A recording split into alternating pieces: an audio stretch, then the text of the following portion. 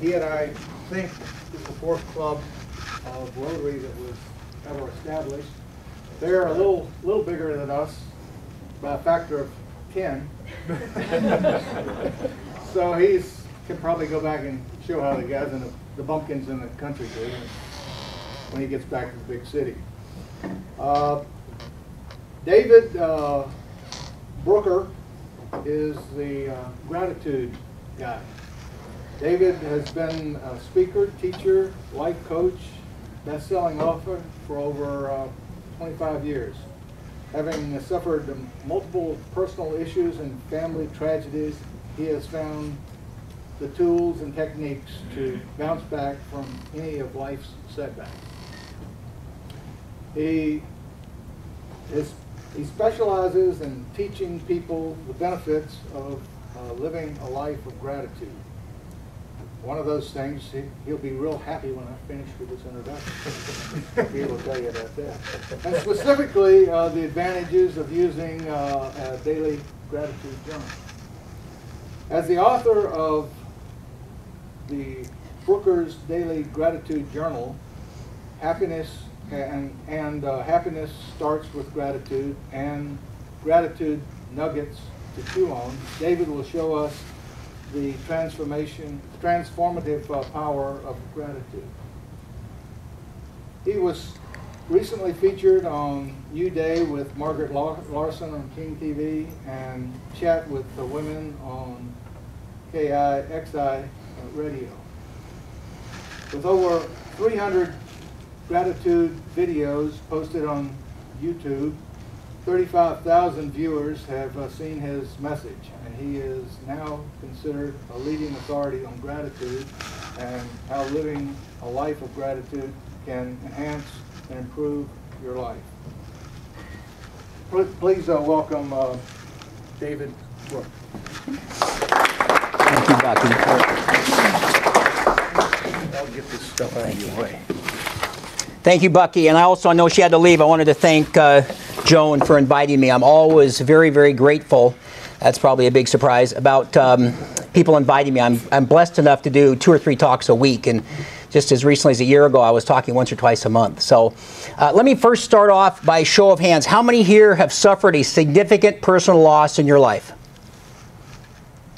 Thank you. I speak to groups that go from 15 or 20 up to a couple hundred, 1,000. It's always about 75, 80% of the group that raises their hand.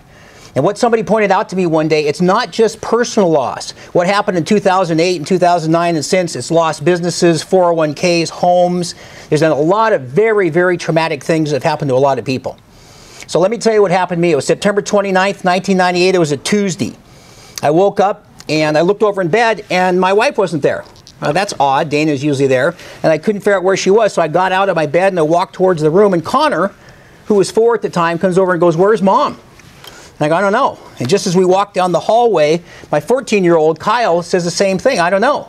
So we look in a couple of rooms and we walk down the stairway and we look down in the washroom, or the laundry room rather, and she's lying face down in front of the washer and dryer and she's kind of all slumped over.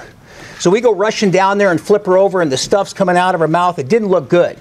Connor starts crying. I said to Kyle, "Go call the fire department, go call the medics." And within a matter of minutes, there was probably 25 people in our house. They took her out in the rec room and they had all those tubes and wires and those paddles, just like you saw on TV. It was the most surrealistic thing I'd ever dealt with. Her chest is bouncing up from those paddles and things. And for those of you who've ever been through something like this, time loses all measure. You have no idea how much time has gone by because your body goes into shock and you're kind of numb because of what's happening. So this little short fire lady comes over to me and says, "Mr. Brook, we've been working on your wife for an hour and a half, and we still have no heartbeat. Would you like us to continue?" And I sat there and I thought to myself, never before in my life had I had to make a life and death decision for somebody. And I said, "No, you can stop." And she was dead. She was 38 years old. And what made it so particularly tough for me, and Bucky alluded this a little bit on my bio, it wasn't just my wife that had died. I'd already lost my father to suicide. He was a very prominent attorney in Seattle. My mother had died of cancer. When I graduated from Queen Anne High School, my best friend and his brother were killed the night we graduated on Dexter. And it just went on and on and on. And over time, I watched so many people pass away. What was so unbelievably sad is half of them were from their own hand. Dana had died of a prescription pill overdose. In fact, Bucky, you were mentioning Everett. It was Everett, Providence, I think, is where she had gone for her addiction problem, because she'd been hooked on Vicodin and Oxycontin.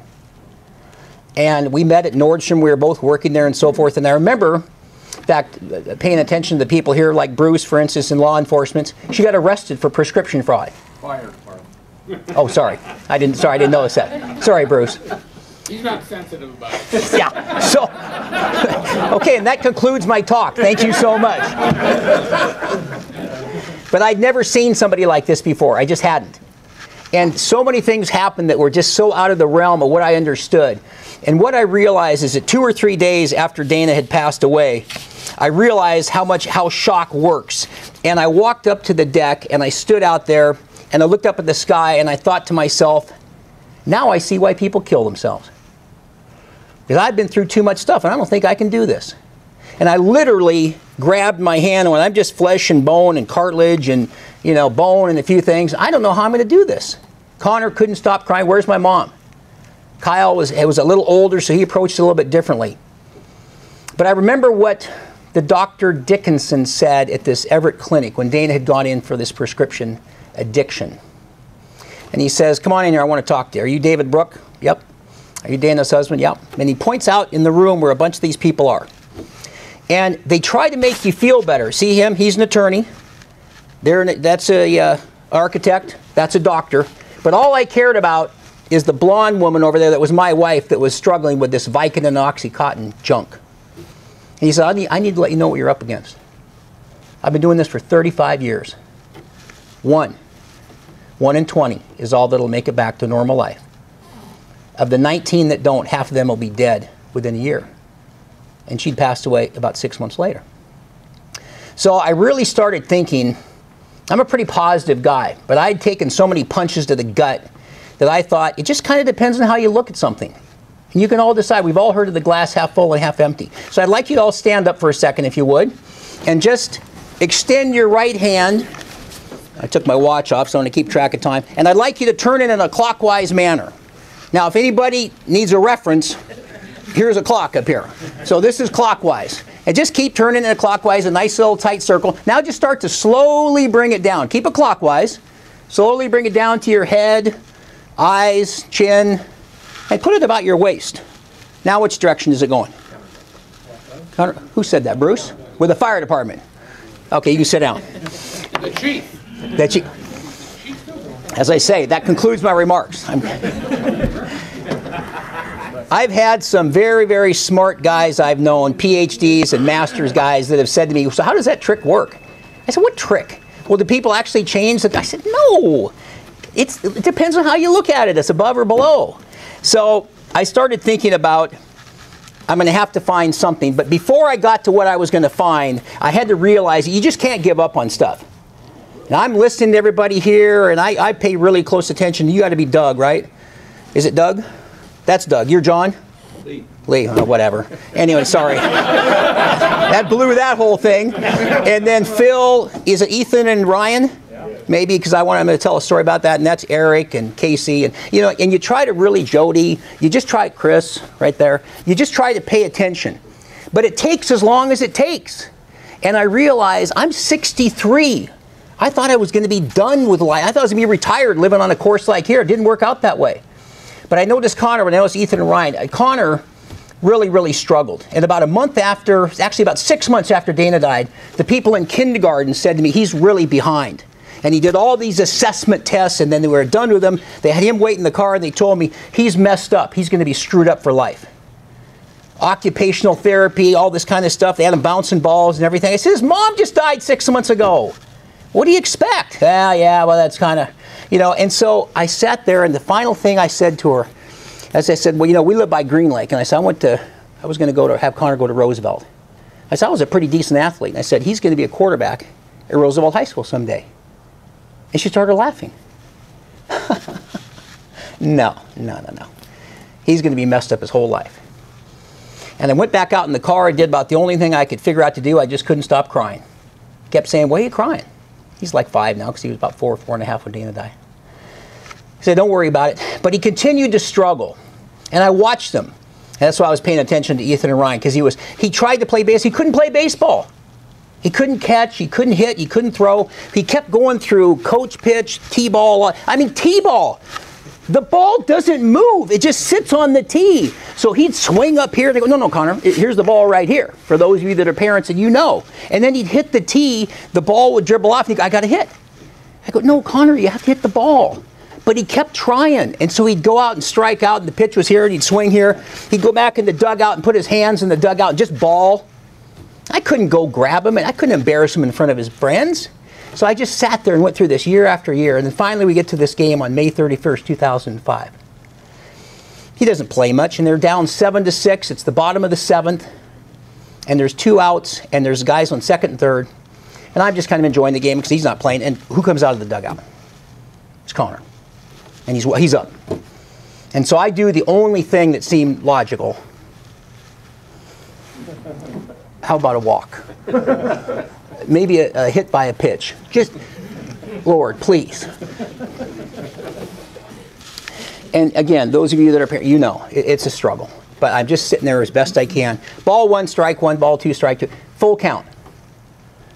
The next pitch comes in. He just rips it down the 3rd baseline, just inside the bag, goes into left field. The guy from 3rd comes in. The guy from 2nd comes around 3rd. Here comes the ball, the guy, the catcher. They all meet at the plate. The guy catches it. They crash down. The ball pops out.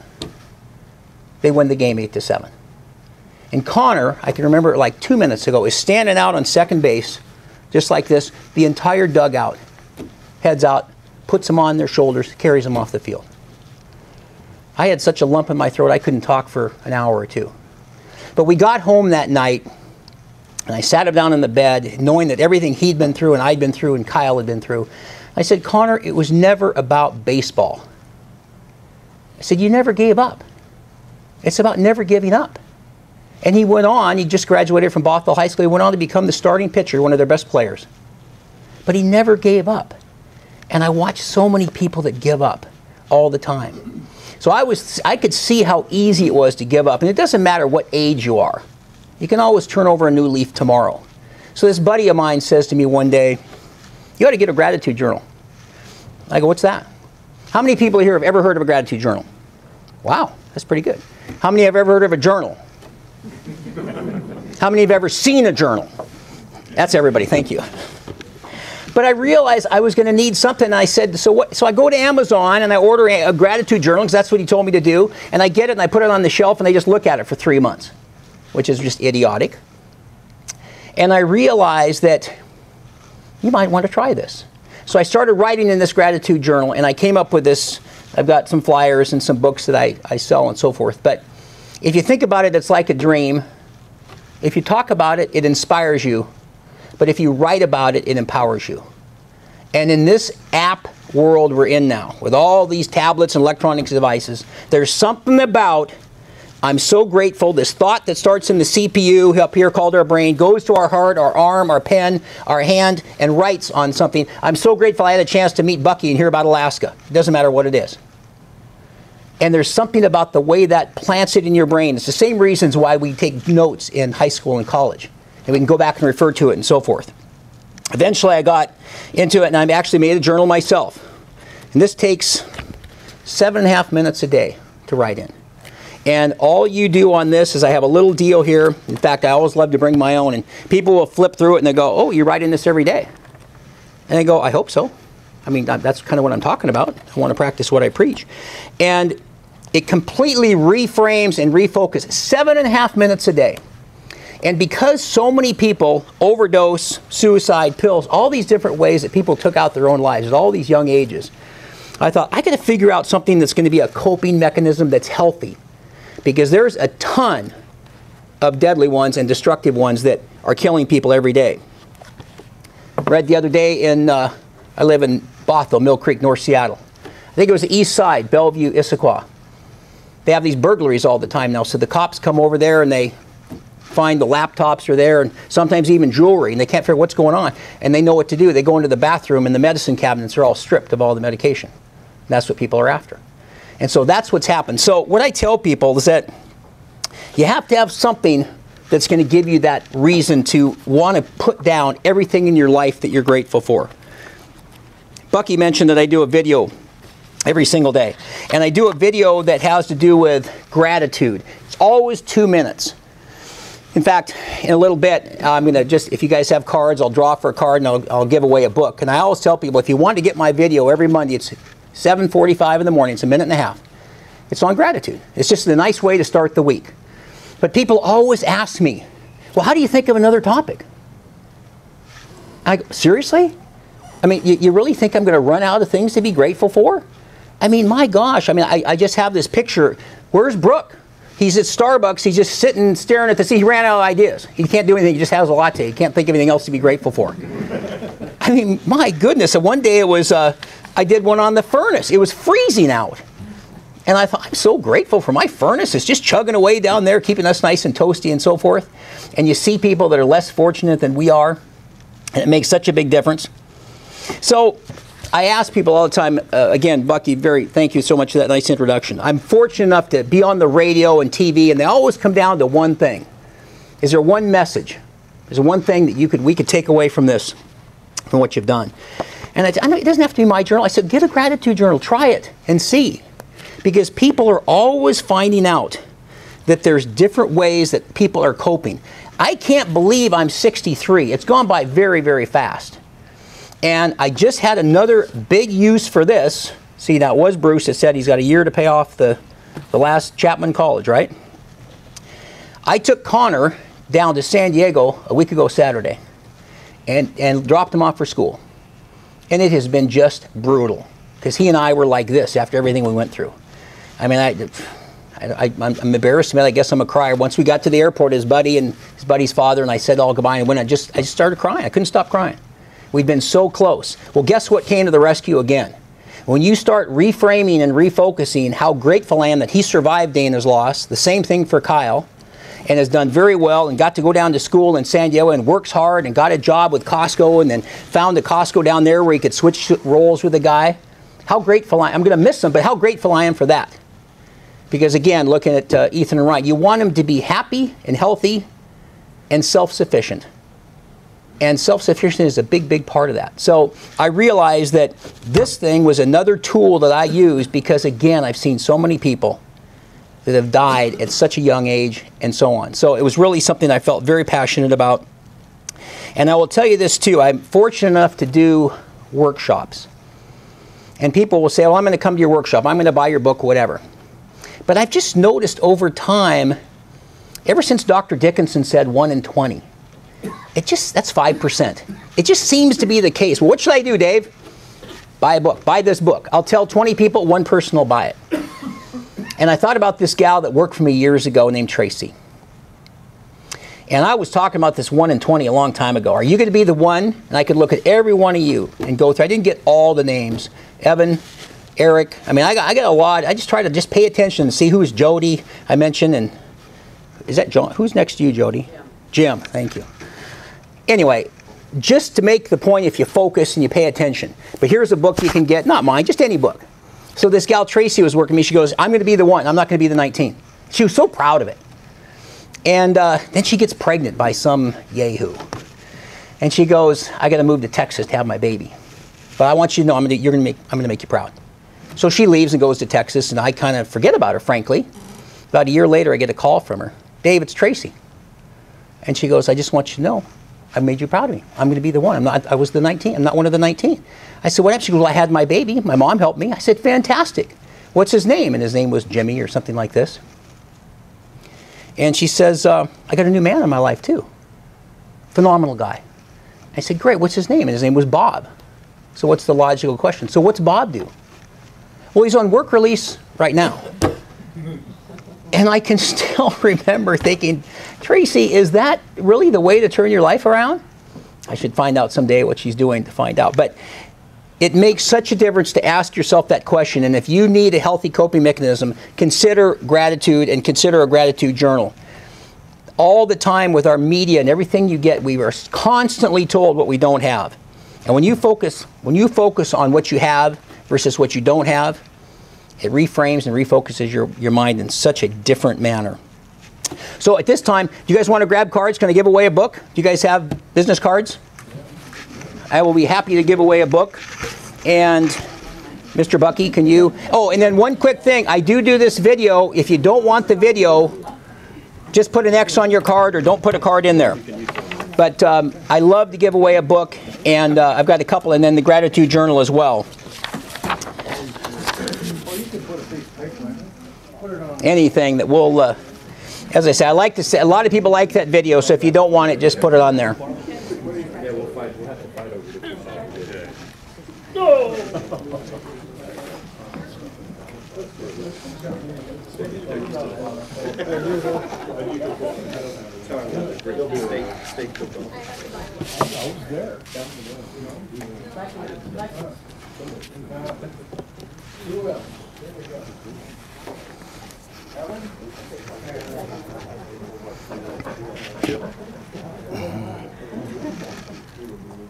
And as Bucky is getting those, I do, as I said earlier, a lot of talks. I'm very, very blessed to be invited, and I appreciate it so much. The only thing I ever ask in return is somebody wants to grab a card or a flyer. If you want to buy a book, that's great, but that's not why I'm here. And any referrals, I appreciate it so much. And I think about the impact of life. How many people here know about the starfish story? A couple people. A lot of people know about it now. Sorry, I don't thank you. want to see it. You know, I'm not looking. I promise. Of course, if this is the chief, I'm going to be in the Sonia. Sonia, very cool. That's good. So you can come up here. You can come up front, Sonia. So I've been fortunate enough to write a book. This book is the one I do a lot for school kids, so it's a little bigger font. So don't be insulted. It's a nice size font. So thank you, Sonia. Congratulations. So about a month ago, I don't think I'm anything special. I'm just trying to get this message out about gratitude, and maybe I impact one life today, and that was worth it to me more than yesterday. But this gal, kind of like Sonia, comes up and they all clap, and she gets the book. It's a big group, and I hand her the book, and she kind of starts to walk away, and I said, hey, if you'd like me to sign it, I'll be happy to. And she turns around and goes, that's okay. And just walks. I just went, okay. I think, I said, were you looking for like John Grisham or somebody? I mean, just a guy from Bothell, you know? It's just kind of, so. But anyway, so, but here's what I'd like to okay, actually. You have to tell me twice. Okay, is it? That's what you. Okay, may I sign it right as soon as I'm done? I'll bring it back to you. Thank you, Sonia. And did you get the $20 that I gave you for that? Thank you. When I'm fortunate enough to do workshops, I kind of break it down into 5 pieces. Try gratitude. Try embracing gratitude. You don't have to, but I'm just telling you it saved me and it worked for me. Number 2, understand it takes as long as it takes, and you can never, ever, ever, ever give up. That's Winston Churchill. If you can get a gratitude journal and use something to write in every day, whether it's mine, whether you just put notes, anything, try it. Because again, we're just bombarded with negative messages every single day. And the final thing is sharing gratitude. Anything in your life you've ever been excited about, have you noticed how you shared it with other people? You know, say, hey, I got to tell you about this. This is this really cool thing or whatever.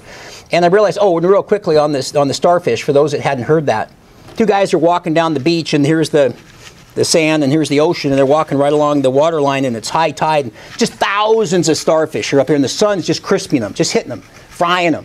So they're walking along, this one guy's just talking away. The one guy reaches down and grabs a starfish. His buddy goes, whoa, what are you doing? He goes, hang on. He grabs a starfish. What are you doing? He goes, what are you doing? What difference does it make? And he cracks it like this. He goes, it'll make a difference to this starfish, and out it goes into the water. He couldn't save them all, but if he made a difference to that one starfish. And that's what will happen when you embrace gratitude and then you share it with other people. There's always something better about sharing things. It makes such a difference. Last story to leave you with. I was fortunate enough to learn how to fly a long time ago. Any pilots? Pilot? Bucky. And Jim? Lee. That's how was the speaker? The names sucked. Remembering the names, but that's only like 3 times for Lee. Sorry, Lee. Well, Bucky will know this then, and Lee will too. So I'm down at Ocean Shores, and I get caught between layers, and I'm a VFR pilot. And all of a sudden, there's clouds above and below me, and I'm going along about 150 knots, kind of along the ocean. And all of a sudden, I go, I got to get out of here. But before I can get out of here, the sun comes in from the ocean, hits these 2 layers of clouds, and it's just the most incredible colors I'd ever seen in my life. And I'm just hanging on to the yoke, and my eyes are like this, my gosh! And it was like something out of 2001: A Space Odyssey, whatever that movie was, way back when. But it was just unbelievable. Probably lasted a minute and a half. For some reason, it felt like 4 or 5 minutes. But I'm going, oh, I just couldn't believe what I was watching, and I was literally frozen. Then, bam! I pop out, and I'm back over the sand, and the sun's over here in the ocean.